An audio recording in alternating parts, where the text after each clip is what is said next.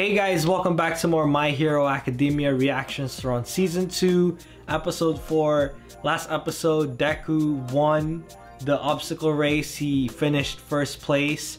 And then now they're about to start the second round. Yeah, what is it called? The Cavalry something. Yeah. I know it's a team effort. It's a team game. Yeah. But Deku is at a disadvantage because since he got first place in the obstacle race, now he has the most points, and 10 million. He has a target on his back. So because of this next game, if you defeat him, you get 10 million points. Yeah. Pretty much. Yeah. It's like, but you know, how is this gonna work? Who's gonna happen? Team up with Who's him? gonna team up with him? Who's brave enough to team up with him? Right? Like, what's gonna happen? You know? Yeah.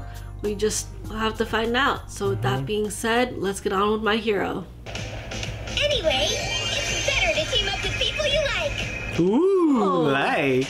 There's something wrong. Ida, team up, come on. A good strategy, but I'm sorry. Huh? I'm afraid I must refuse your offer. Aww. Didn't see that coming. This all started. Bakugo and Todoroki have challenged you already. They aren't the only ones who see you as a rival. Okay. Okay. I respect that. Yeah. I'll try my best to defeat Oh, you. he's with them! Damn, that's an OP team! Traitor. Everyone's an enemy. Todoroki's team is OP! Yeah, it is. I'm getting goosebumps, yo. This time. He just has Ochako! Team up with me, person. Oh! Close, who are you? The support lady. If I team up with you, then I'll be in the spotlight, part of the team that everyone is keeping their eyes on. That means my super cute little baby. Oh, that's She'll one be way of recognized. looking at it. That's definitely needed for somebody in the support class who needs to stand out. Join me. Ooh. Ooh. Oh, it's the shadow guy. I chose the three of you because I believe we'll make for the most stable formation possible. If Todoroki chooses you, focus on insulation. you gotta accept that shit. When I'm in battle, That's his dad. I never use my left side. Ooh. Is that why we haven't seen, like, the fire side? 665. 615. That's so. That's too much, yo. Uh-oh. Watch your faces! Ooh, gonna Iron Man this shit. Oh, that's sweet! Please continue to watch over our blind spots, Dark Shadow. Oh, that's an extra member. Oh, yeah. His shadow. That's fucking smart, dude. That is. Your babies are amazing, Hatsune. I'm the one who's making it. She's fucking jelly AF. Up, up, up. Uh-oh. What? Is something wrong? Oh, the sticky balls. Oh. God damn it. Oh. Okay. He's like their tank. They're attacking from the inside. That's the sticky team right there. Uh-oh, here comes Bakugo. Are you allowed to fly on your own? He wants a piece of Midoriya. Shadow! Thank you. Hold on here. This is an unexpected turn. What? Other than Midoriya. Wait, he stole their shit! Oh. You're kind of famous, aren't you? For being attacked by that sludge villain. He's trying to get under his skin. Yeah, and it's working. In the role of the victim.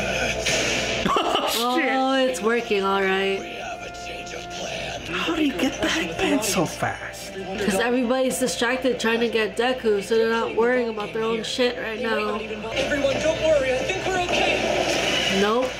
Spoke too soon. Scratch that. Todoroki? Yeah! Here we go! Oh shit!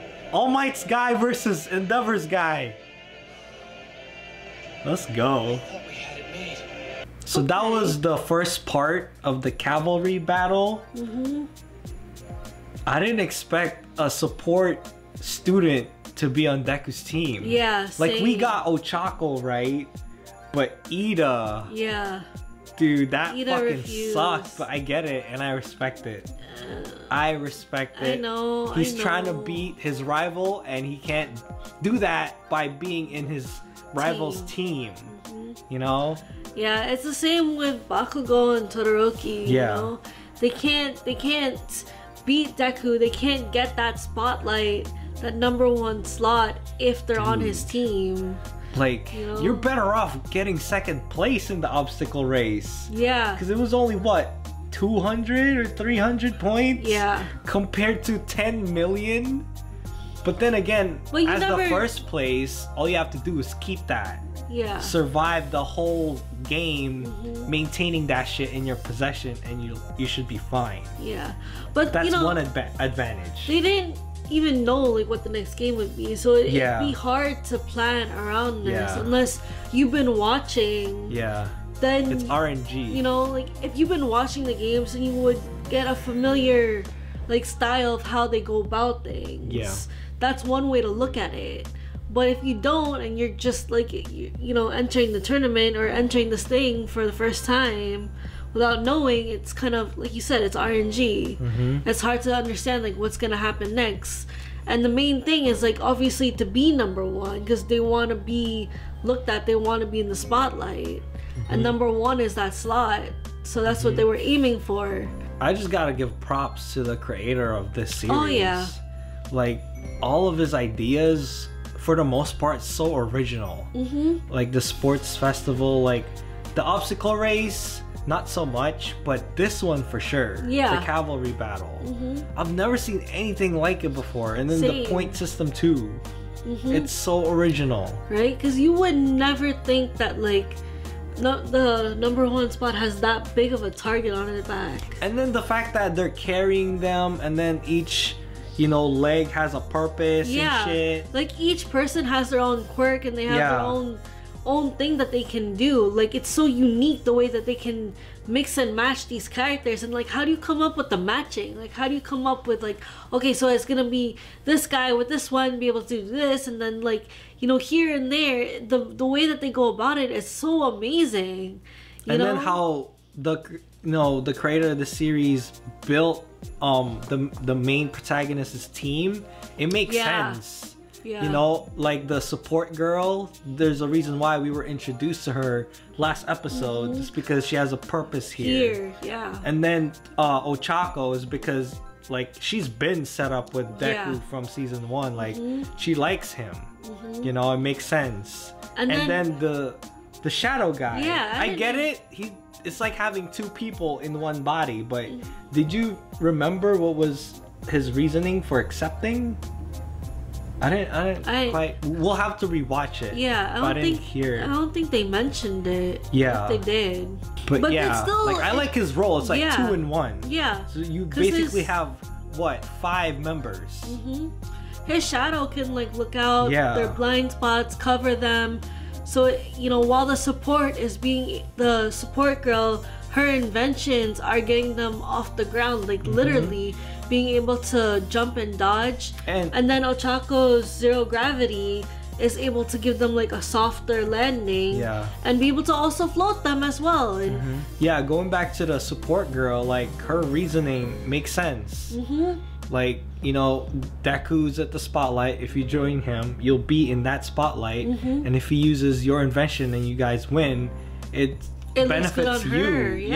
And Deku. So it's a win-win situation. Without all that, like, why would she team up with someone she doesn't know? Right? There has to be something in it for her. And the explanation is like, it makes sense and it's perfect. So class 1B, right, has this, well, at least one of a team at least has this strategy going on where, you know, don't mind the dangling carrot at the moment. Focus on other people who are preoccupied and with that dangling carrot, and you know, grab their headbands. And you know, for them it's been working because they got Bakugo. And you know, other than that, it's definitely getting under his skin as always. And this guy is just really pushing it with Bakugo. Like, you know, it's hilarious. Like, Bakugo didn't realize that at first, because obviously it was the dangling carrot. that's going on. Yeah, Deku has the most points, and he's been wanting a piece of Deku since he lost to him. Yeah. You know? He's been wanting a piece of Deku since they were kids, to be honest. If you think about it, 1B helped Deku. Yeah. Like, because Bakugo's target shifted. Yeah. It shifted from Deku to like 1B. Everybody else in the tournament. Yeah. And you don't need the 10 million, right? Yeah. I think the 10 million, if you get it, it just guarantees that you're advancing. But if you make it through the cutting point, you should be fine. That's exactly what they were saying. Yeah, so you don't need the 10 million. Yeah. Like the 10 million is just if you're really trying to go for that number one spot, which is, I think, Todoroki. I think that's what he's trying to do. I can't wait for that. You know, because they kind of left us off in that situation, Deku versus number Todoroki. 1 versus number 2. Again, it's like All Might's student versus Endeavor's son. You know, 1 versus 2. Fucking love it. Todoroki said, like, while he's in battle, he doesn't use his fire side. I guess to like, because his dad's already fire. Kind of like differentiate. Like, I want to be my own hero. That type of, I don't know. But to not use it. Yeah. You know, I can understand kind of suppressing it in a sense, or not using it as often, because the fire-ice dynamic duo is very interesting, because the way he can freeze and melt. Yeah. But for him to like not use it at all, in a sense, while in battle, like, I mean, it makes for an interesting character. That's true. Because you know, like, using it is kind of like him going full power. You know, I'm thinking of it in a Dragon Ball sense. Like, if he's only using 50% of his power and he's already OP, like, that's impressive. And then if he goes full 100, he uses both, then That's it's like, true. holy shit, this guy is not to be messed with, you know? Like, I'm thinking at it from that lens. I could see it, alright. Yeah. But it's still like interesting because Todoroki's, you know, mindset didn't switch there. He's still going after Deku because he wants that spot. He wants to be in the spotlight. He already declared war. That's true. You know? And this is war. Anyways, what you guys think of this episode? Let us know your thoughts in the comments down below. I'm Danii. I'm Ray. And we'll see you guys in the next video.